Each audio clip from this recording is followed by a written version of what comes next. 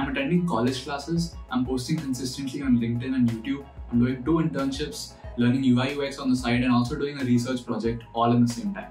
This is because I save over 20 hours every week that other people usually waste or squander. In this video, I'm going to share with you all the hacks that I use so that I can manage my time much better than the average person. You can always make more money, but you can never make more time. Which is why in this video, I'm going to share how I save almost 20 hours or more every week. So up here is going to be a counter which shows exactly how many hours I've saved given each hack. So let's get started. The first hack is dealing with social media. Now for this, I use multiple strategies. So number one is I don't have a single notification on from, I have LinkedIn, Discord and Reddit on my phone, but I don't have notifications on for any. And I have a screen timer for each of these apps, even YouTube and YouTube Studio. Though I post on YouTube consistently, I have a timer for YouTube and I don't have a single notification on. Another method that I use is I don't check Instagram too often. I don't have the app. I only use it on my desktop as a browser application because I don't post on Instagram. I don't even put up stories. I only text people and I look at stories. So I check it maybe once or twice every 24 hours and that saves a huge amount of time. I don't scroll reels at all, so it saves up a lot of time. Then another thing with social media is I have like the grayscale mode or whatever which turns on at night, and that helps me save a lot. Now a hack for YouTube is I have my watch history and search history turned off, which means I don't have any recommendations on my homepage. If I want to watch something on YouTube, I have to manually search it or I have to go to the subscriptions tab and see if someone I follow has uploaded something new. So this helps me save easily at least 1 or 2 hours every single day, maybe more, because people spend 1 or 2 hours on reels itself. Imagine scrolling Reddit and like LinkedIn and other such places. So let's assume on average 2 hours per day, which is into 7, this much time every week. The second hack is using a checklist. Timetables are overrated because 90% of or more people don't stick to their ideal timetable. So instead I use a checklist. So every night I prepare like a small list of things that I have to do the next day. This can either be on a sticky note or on a small piece of paper. And this helps me sort of have a clear priority and set of goals for the next day. Because what used to happen was every day I used to get up and then think for at least half an hour to 45 minutes of what I have to do today. What are the classes I have, what meetings or what stuff I have to do by the end of the day and stuff.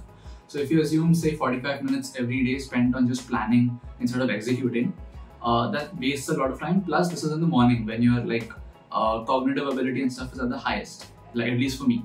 So 45 minutes every day into 7 days is totally this much time. So I'm saving currently this much time every week. The third hack is delegation. This video that you're watching was not edited by me. It's edited by a guy called Rajmani.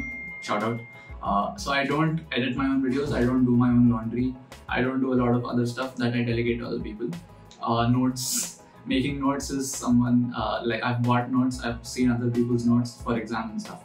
So suppose I edit my videos like every week. Every Sunday a video goes out. Imagine that I take say 3 hours or 4 hours to edit a video.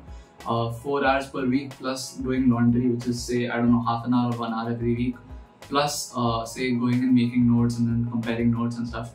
So all in all it saves me around like 5 or 6 hours every week. So the total amount of time saved is.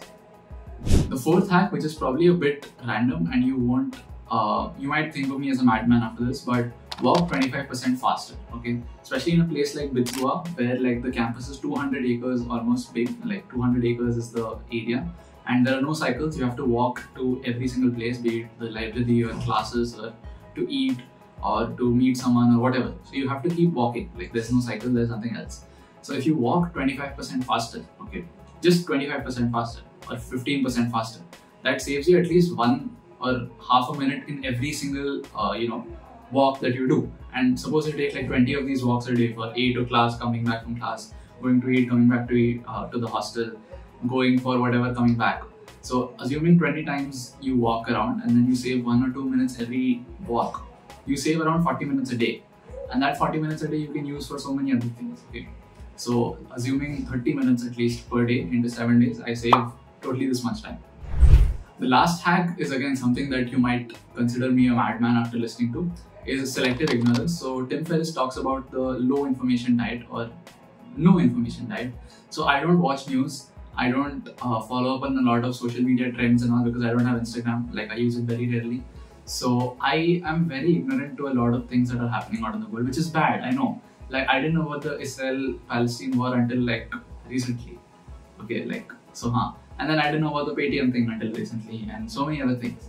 So agreed, it's good to like be in the loop and have this knowledge and stuff, but everyone else already knows this knowledge. So if suppose I'm talking to one of my friends and he tells me something about Paytm, I'm like, okay, tell me all about it, and he's happy talking about it to me. I am happy knowing about it without reading 20 newspapers or anything. So having an ignorant mindset towards most of the things that the media and news portrays is actually good, because it saves time, it saves your attention, and you can focus on the things that truly matter. Because sometimes, like I used to watch a lot of sports, and then the World Cup happened, so I stopped watching sports because like my mental health and anxiety and all is controlled by 11 men on a field, or some other guy in the BCCI or whoever. If you know, you know. But so if you sort of have an ignorant mindset towards all these major events, it helps you save time and attention. So that's it for now. I hope this video made sense. I hope it will help you save time and be more productive and efficient. If you like productivity videos and stuff, do let me know in the comments, because I use a lot of these small hacks that help me do much more than the average person. That's it for now. See you in another video.